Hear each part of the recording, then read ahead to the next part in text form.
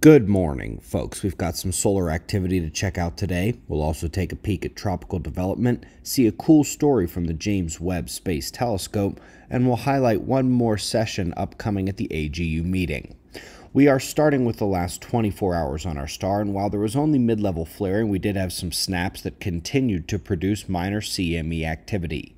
Most notably, the southern departing active region sunspots during a medium-duration C-class flare event. We'll show this one a couple times, so you should be able to see the plasma pushed out by the flare. This one may give us a glancing blow impact, but it would be minor.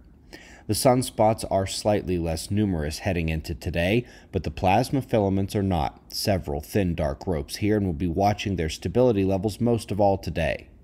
Up next, let's go to the tropics, where forecasters are more focused on a system that may develop in the Atlantic, but the models all show the development of a hurricane off the coast of Mexico in the Pacific.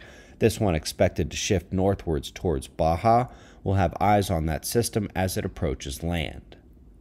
Up next, we've got quartz crystals in the clouds of an exoplanet. That is about the strangest thing we've seen in a distant world, and we have seen some strange chemical spectroscopy in exoplanets before. Lastly, folks, after 2 straight days of reporting amazing updates on geomagnetic excursion data in these morning shows that'll be featured in the upcoming AGU meeting, our last one here is on the offsets discovered of apparently matching paleomagnetic events. They don't always line up in the sediment the way the geologists would like, which points back to the concept of calling into question the certainty of some of their dating techniques of those events. Not only have we previously shown reason to doubt the isotope records, but depth measurements don't give the full story either. Still much to understand about how Earth records major events of the past. Folks, we're hoping to see many of you out at Observer Ranch next month. The EMP-proof disaster vehicle will be there, and it'll be a great chance to hang out with other observers and check out the progress as the ranch is set to open early next year.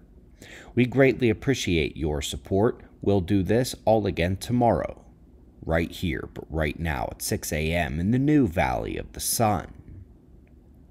Eyes open, no fear. Be safe, everyone.